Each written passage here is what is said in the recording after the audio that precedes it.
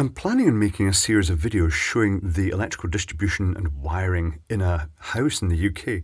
So I thought I'd start at the very beginning, which is of course the main incoming supply to the distribution board. And this is normally what a consumer would find in their house. They'd find the main isolator switch, they'd find two RCDs, this one and this one, or GFIs, and each of those protects a cluster of circuit breakers that then feed the final circuits. Let's take the lid off. This is a very modular system. It's quite good actually. Some people may disagree with that. Let's brighten that image up. I think it's still focused down onto here. Yes, it is still focused. So the arrangement we've got in here is you bring the main incoming supply into an isolator. And it's worth mentioning that the switch with the red toggle on it, not always a red toggle. In some of the really old installations, that's just a standard, it looks like a standard circuit breaker, and when you see it marked 100 amp, it makes it look like it's a circuit breaker that's going to provide protection. It's not, and neither are these RCDs. They are marked 63 amp. That is just their current rating. They will not trip if the current exceeds that. The only thing that's going to trip the RCDs is a fault, a leakage to earth or ground. So it's worth mentioning that just in case people, because there have been accidents where people have used these thinking they offer that protection and they don't, you do get a version that is optimized for that called an RCBO. Let me show you an RCBO. Here is an RCBO. Looks like a standard circuit breaker, has a little pigtail for the neutral coming out of it. And this one does offer both overcurrent, 40 amps in this instance, with that B tripping characteristic, and it also offers the 30 milliamp trip current if there's a leakage to ground. So when you wire these, I'll lift this little plastic guard off the bottom here. You get the distribution board with various accessories. It's got a bit of, which is quite nice actually, it's a bit of flexible grommet tape for going around the knockouts at the back where you're bringing the cables in, if you choose to bring them in the back. It's got spare clip-in covers should you decide not to use all the circuit breakers, because it is a modular system. You only use as many as you want to use. So it's got these that will clip into the front cover if you have a gap between where a breaker could have been but isn't. And you have a bus bar that is designed to be cut to size and inserted, and it's designed to common along the breakers. In this case, because this is a split load consumer unit, this RCD protecting this group of circuit breakers, the bus bar would go in this set of circuit breakers and into the RCD, and that would then bridge along from the live output from the RCD to this group of breakers, and likewise the same over here. So the incoming supply comes in here, goes through this isolator, comes out the isolator and goes up to a common neutral bar. Now it's important to note that this can only be used then to feed either non-RCD protected circuits or the RCDs themselves. You'll notice there's actually 3 neutral bars in this. Traditionally, in an old-fashioned distribution board without RCD protection, it would just have been 1 neutral bar for everything.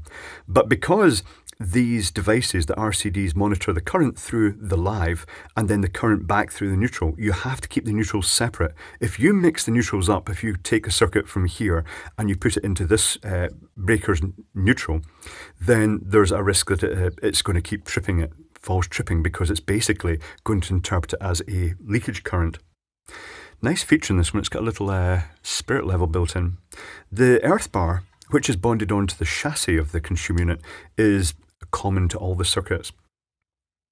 So we've got the live and neutral come in, and it's notable that these days this is what's called a 17th edition Amendment 3 consumer unit. It's made of metal.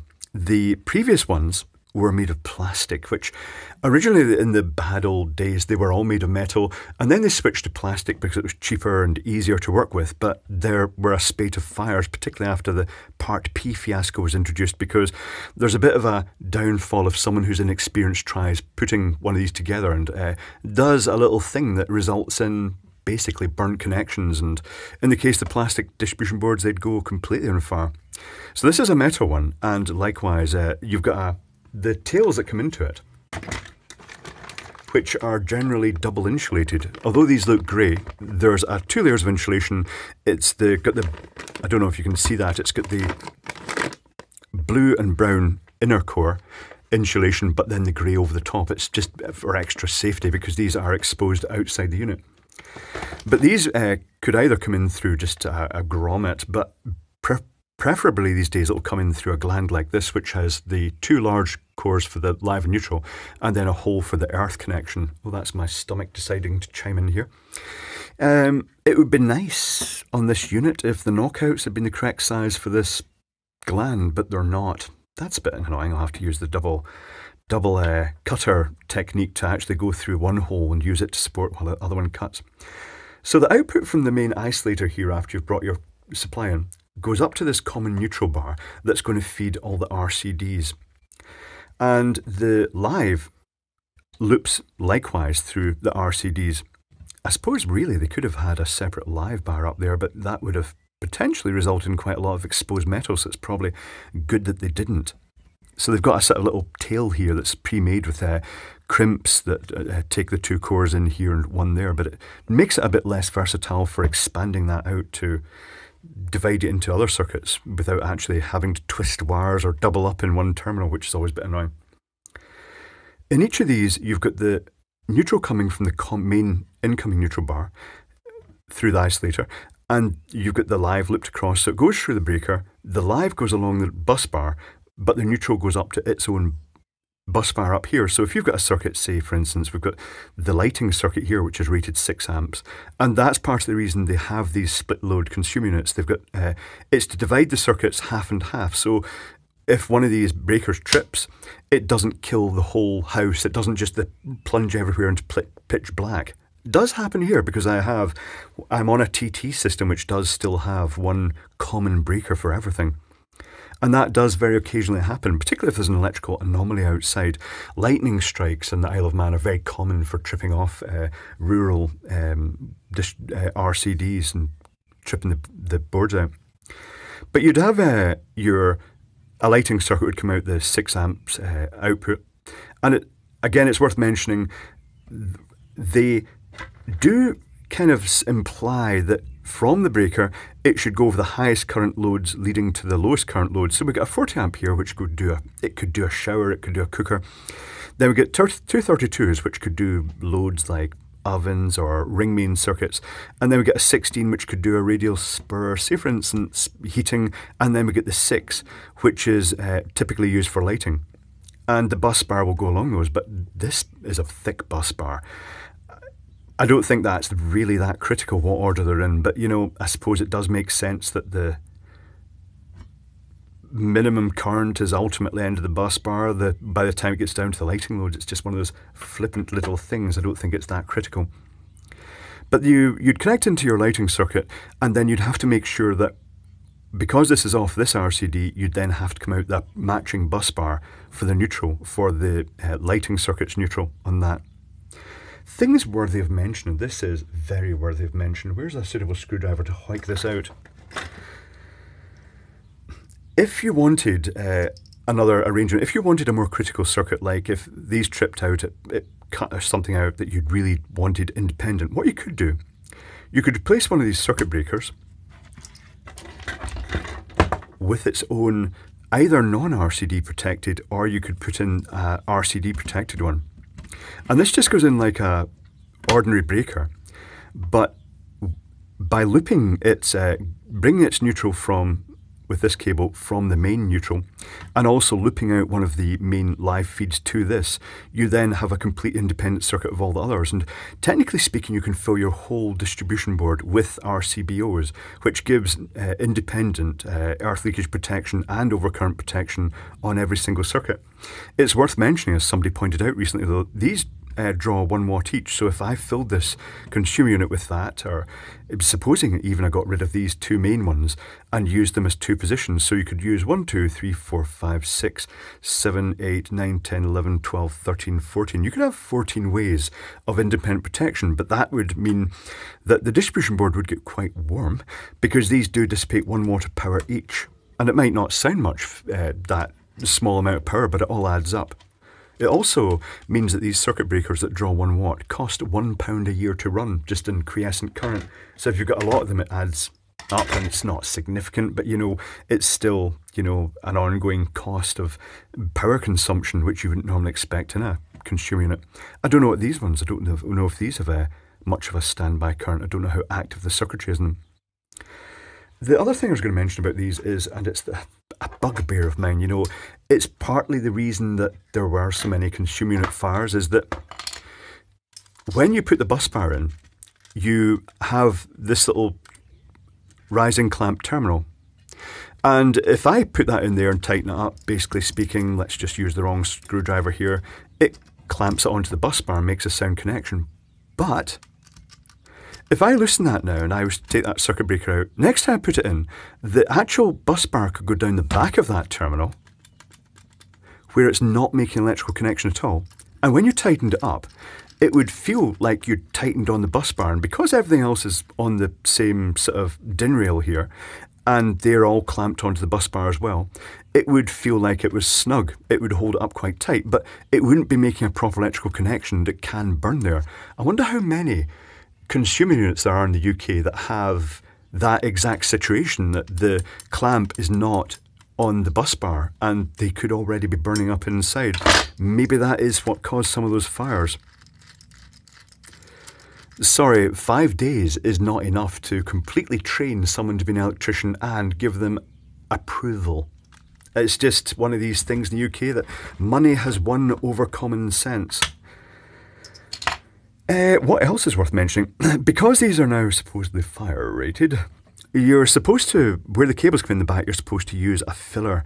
Some people are squirting silicone in there, and it's the vinegary acid liberating silicone. Then they smack the lid on the distribution board and it's full of acid vapour, and that must be having an effect on the electrical contacts, because it's known that silicone trapped inside enclosures like this, if it can't vent, if it can't get rid of the acid curing that it uses to cure, then that acid vapour does cause corrosion of metal components. I wonder if that's an issue. Don't know. What else is worth mentioning about this? I mean, it's really very straightforward. You've got your main isolator, you've got each section has its own individual RCD GFI, which means that all the wiring is protected as well as the final load. Does cause occasional false tripping when, or if one item go down, particularly, say for instance, you've got a cooker on and the heating element and one of the elements fails, it can trip out the whole lot. If that happens, the procedure for finding which is the faulty circuit if it's tripping out continually is turn all the breakers in that circuit off, turn the RCD on, and then set each breaker and wait for a while and see if it trips. And as soon as you turn it on and that trips, then just leave that circuit off, turn the other ones on, and then you can then at least get the rest of the power on and then analyse, find what is likely to have been causing that problem. That's more or less it. It's actually quite easy to wire. They're quite nice to work on. They're rugged. They're very compact. You can also, if you want other functions, because it's using a DIN rail, is that Deutschland International Normal? You can also put things like time switches or transformers inside, although to be honest, I prefer having a multitude of extra circuits and keep that separate. Just because the more circuits, the merrier. I don't like going up to installations and finding that as people have added circuits on one after the other, they've just gradually filled more and more wires into a small number of circuit breakers. That's not a good thing. I prefer it to be generously rated, so if I was putting a distribution board in it anywhere, I would always specify the biggest I could fit in the space. A little bit more money doesn't matter, and I'd also leave circuit breakers and spare circuit breakers. Other things worthy of note: you used to get A tripping characteristic circuit breakers, but most of the consumer ones are B. That's the tripping curve. It basically is the maximum inrush current it can handle. You used to get ones, as I say, that were rated for A, which had almost instant trip. They didn't tolerate any inrush at all. B tolerates small transformer loads. You get a C version, which handles more inductive or inrushy type loads. And for industrial applications, I think you can still get the D ones. I'm not sure if they're still available because they're just indestructible. They're not, which isn't a good thing. But they are for really massive inrush current surge devices like welders. But typically, the domestic residents in the UK will have all B-type breakers. It's very rare that they'll change those. And if you do change one to the next type up, C, for instance, you'd actually have to theoretically do a test to ascertain whether the loop impedance was enough to trip that instantly magnetically. In the event of a fault. These breakers have two tripping mechanisms. They have thermal for slow lingering overloads, and for instantaneous fault currents, high currents, they've got magnetic. So the magnetic will trip out instantly, but in the case of this 16 amp circuit breaker, you could run that at 16 amps continuously. You could probably run it at 18 or 19 amps continuously. It depends on the ambient temperature. It's not going to trip until a certain margin has been exceeded. And that the speed at which it trips, it's got an actual curve, a chart associated with it, will depend on the level of overload. So for instance, if it was overloaded at say 32 amps, twice its rating, that's going to trip a lot faster than if it was just maybe 20 amps. But yeah, they're neat, modular, not overly expensive. These cost less than £100 typically. For one this size, you're typically looking somewhere in the region of £70 or £80 for one of these complete consumer units with everything included here. But you supply the tails yourself and the other fitments. Anything else worth mentioning? I don't think there is. It comes this little plastic guard, which sometimes are missing, and that covers the live bus bar and connections at the bottom. And that's more or less it. It's worth mentioning, just because you've turned your consumer unit off at the isolator doesn't mean it's completely dead. Always test just in case it's been wired in a weird way, and be aware that the incoming cables are still live. So in the case of this one, this terminal here and any exposed metal down here will actually be live. And if you're faffing around with wires and they go into that, it could cause a short circuit, with the only thing in line for protection being the electricity supply company's fuse, the utility company. And typically in this place, I'm guessing this property has a 60 amp fuse because just of the nature of the electrical supply. And that doesn't sound much, 60 amps, but at 240 volts it equates to a lot of current. It's about 16 kilowatts or so. Is that right? Just give me a second. 60 amps, let's just say 60 amps times 240, because it is still 240. Yeah, 14 and a half kilowatts. So actually tons of power, for things like showers, cookers, and other high electrical loads like ovens, all to be run more or less concurrently. Yeah, they're quite smart. They've not really evolved a huge amount other than dividing into the two sections, but it's a fairly robust, solid design. In a way, I'm kind of glad they've gone back to the metal cases, because I didn't actually like the plastic ones. I thought they just felt flimsy, and it didn't seem a sensible idea to have plastic enclosures for electrical equipment, particularly when it's handling in the region of 60 to 100 amps. But there we go, the classic British consumer unit.